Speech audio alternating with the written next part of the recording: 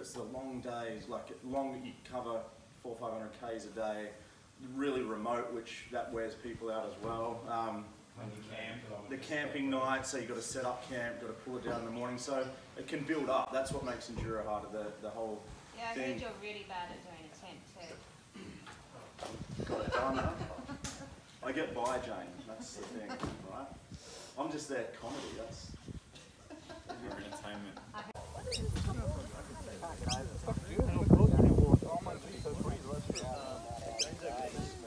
I was going to wear the jacket last time, I didn't know where. It's too hot here. Oh, I see, so it's a top and then armour underneath. How are you finding it? All right? Good. Yeah? I struggle with the two fingers because this isn't Yes. geared for off-road, so it just affects my hands. Yeah, yeah. But you haven't got all the Enduro Pro and all that stuff. You're just That's basic. I'm just like raw. And I'm sure you did fantastically well.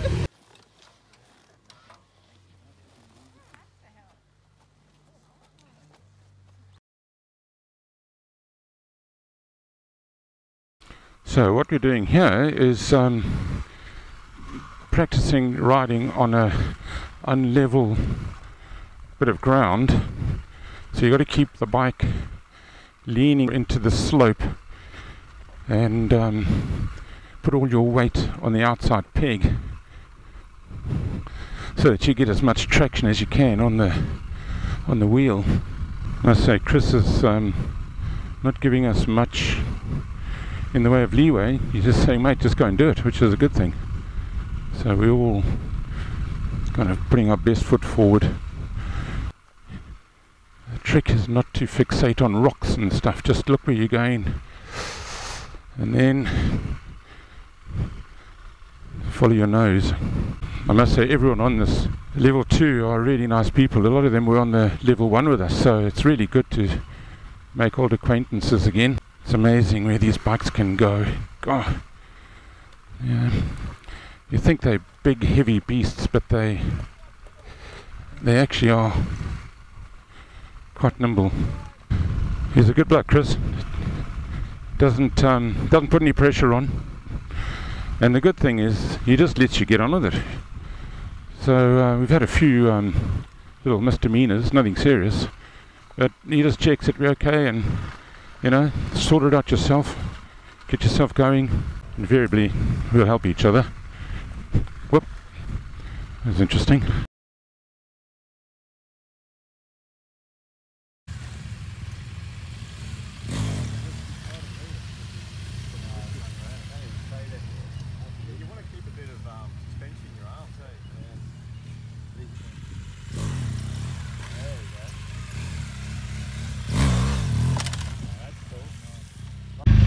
How are you guys feeling about doing buck jumps?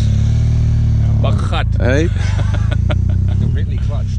Completely clutched. So you're feeling confident? Yeah. Hey. We're doing wheelie school. Wheelie school. Alright, so this is popping wheelies. Chris made it look really easy, but watching the other guys, clearly it's not. So he says it's got to be slow. Jeez. Okay.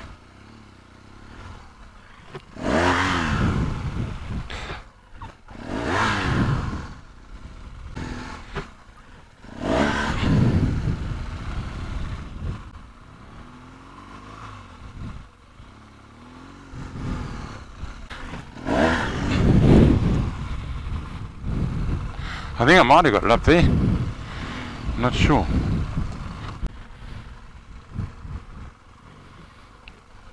Everyone trying to practice their jumps. None of us actually did very well at it. Anyway, heading back for tea. Okay, so Chris is going to take us for a ride, get some air through the jacket. Yeah, we're actually going right into the bush. What I found this morning was I was looking right in front of my wheel. Big mistake. The last thing you want to do is look in front of your wheel. You've got to look where you're going. I might have said this already, but that's what you do. and over. Come around the side and up. Feather the clutch. Yeah, this is the gnarly bit. Up and over this row. Yep, there we are. I'm going to say it again. The bikes are nimble. You just got to put the right inputs into them and they'll go where you want them to. Just fantastic fun, isn't it, hey? First time I came through here this morning, I was thinking, oh mate, oof. This guy in front of me is Mark.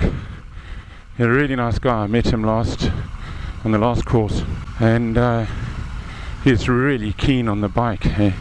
Loves getting out there. It's just such a pity that you know, time's always the issue, isn't it? Yeah. So this is a ride out to a ledge that looks out over the valley. In fact, it looks out over the valley where we've been doing most of our training.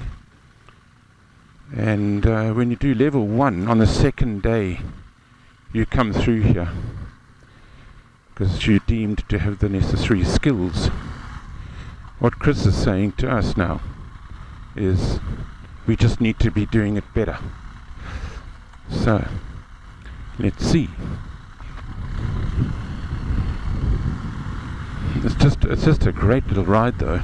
There's some technical bits, a bit of sand here and there.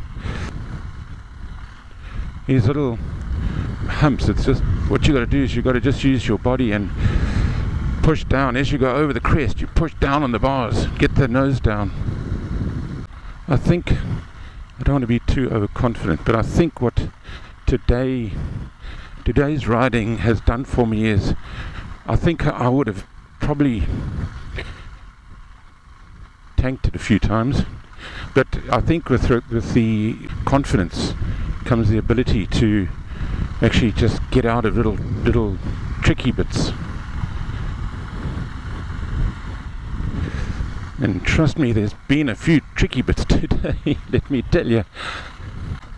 The tricky bit as well is to just see where you're going, but don't look at where you're going. Look at where you want to go. Oh. Don't know if you noticed that, but that was sand. You just got to let the bike do its thing and not there as well. Oh, Herbert. Lean back and let the bike just find its way easy on the handlebars. And the thing is having the courage to not just bloody lock up, because that's when you get into trouble, and this is not even deep sand. But hey, you know, these bikes take you to places that you would not normally go to. So the adventure is getting there, but part of the adventure is being there as well. And you know, as with any sport, you know, the people you ride with are typically brilliant guys, all in the main, you know, in their 40s, 50s, and dare I say 60s and above. Let's get through here. Up. Juice into some sand. Whoa.